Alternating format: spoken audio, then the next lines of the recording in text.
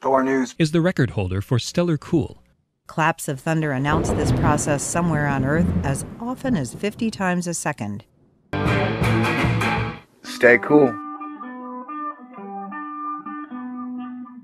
This is a Thor News presentation. Thor News presents. Ladies and gentlemen, we had an X-class flare. Active sunspot AR2205 erupted again on November 7th at 1726 Universal Time, producing a potent X1 class solar flare and CME. Extreme ultraviolet radiation from the flare ionized the upper layers of Earth's atmosphere, producing a short-lived HF radio blackout on the day side of our planet. We do not yet know if the CME is Earth-directed. Stay tuned for updates, which I will, I promise. Solar flares and coronal mass ejections are the new nipples. You might be saying to yourself, what do you mean, Thor? How are solar flares and coronal mass ejections the new nipples? Well, let me tell you. Back in the day, American men and women, mothers and fathers, got together to decide what is one of the most destructive things to a young man or woman's mind. And that was simple. It was the nipple that goes on the breast. That's why there's been such an effort over the last 100 years to censor, to keep people safe from seeing nipples, right? Okay, so solar flares are kind of like the new nipples, man. Or even though a lot of the cameras are breaking and not working, now when there is a solar flare coronal mass ejection, and there have been like 100 in the last 2 weeks, we've had a ton of X-class flares, we've had a ton of M-class flares, we've had a ton of coronal mass ejections. We have not gotten to see many of them.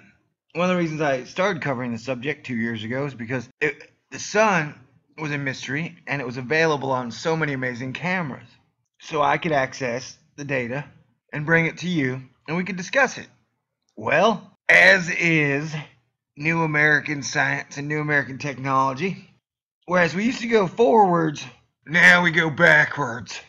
And so when I started out, we had a ton of great, beautiful, awesome cameras to monitor the sun. Now we have very few, and the ones we do have, if there is something super freaking interesting, hey, guess what? They censor that shit out. I guess because NASA doesn't want to take the chance of even a single emo scaredy cat seeing a solar flare, fearing its doom, and then cutting himself with a Hello Kitty butter knife and having to go to the hospital or something. The point of this video is there was an X-class flare.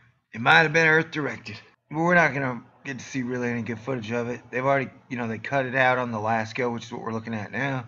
And, as you can see, there are several good coronal mass ejections or flares that we're not even getting to take a look at, Does that make me sad? Hell no.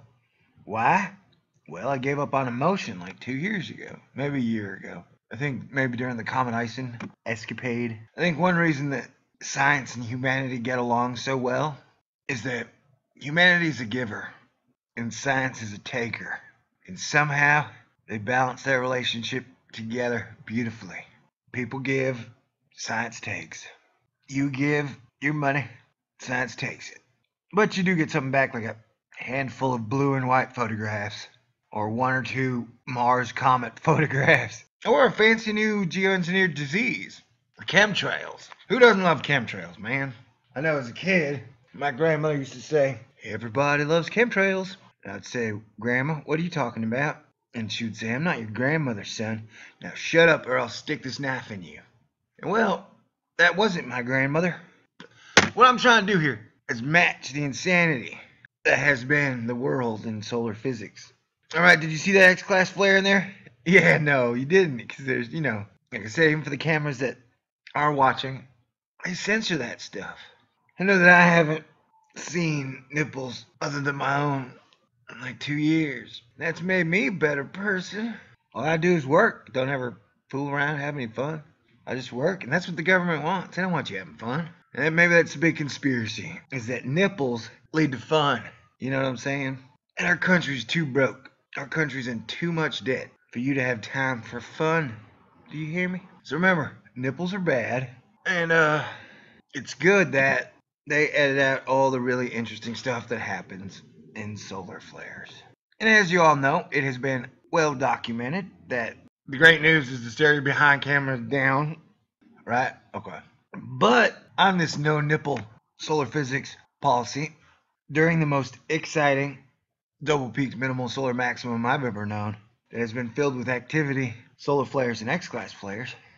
We've had the stereo behind down and the stereo ahead have a dependency rate worse than a drummer. Now, if you've never been in a band, drummers are awesome, but extremely flaky. I believe the one on Spinal Tap kept spontaneously combusting. So even though it is the 7th stereo head UVI 195 camera has not been updated since the 3rd, the 171 since the 2nd, 284 since the 1st. Yeah, look at that. Also, they stopped updating the cool differential camera that Soho used to provide us. See the Lasco combos down here? Yeah, I used to show those all the time. They're cool cameras.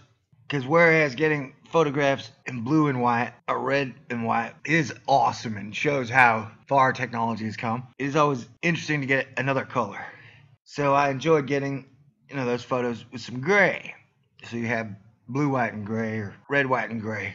But no, that stopped too for some reason. So we probably got the reverse side action. Sunspot X-class flare. There you go. More X-class flares. But it's like nipples. You won't get to see them. Sweet, man.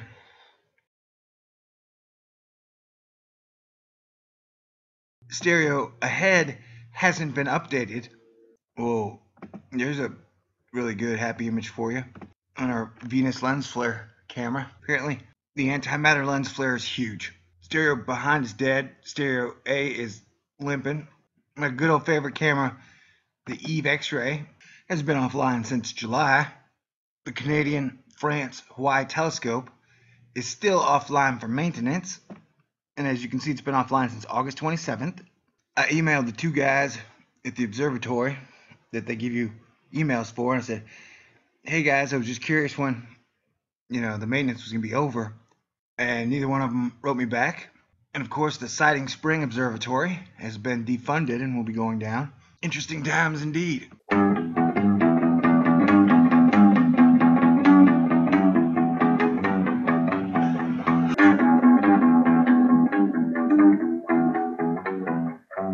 It just keeps going offline for a couple days, come back on.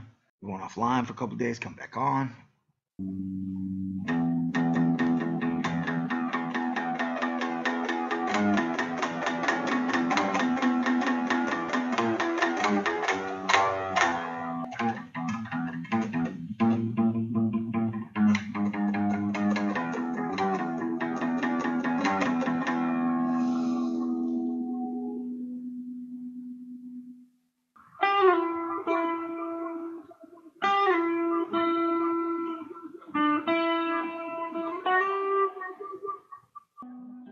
I feel like there's something going down.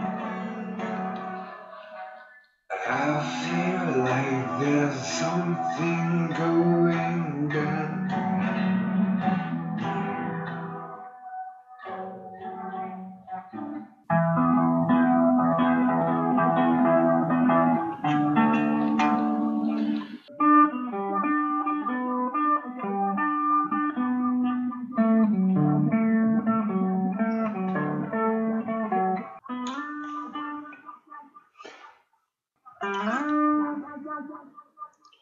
These are interesting solar times, and these are definitely interesting solar fleet times. It's almost like they're marked men, except we know they don't have any genitalia. All right, that's the deal. More wacky weirdness in the world. Am I surprised? No. Are you surprised? No. God bless everybody. Be cool. Stay cool.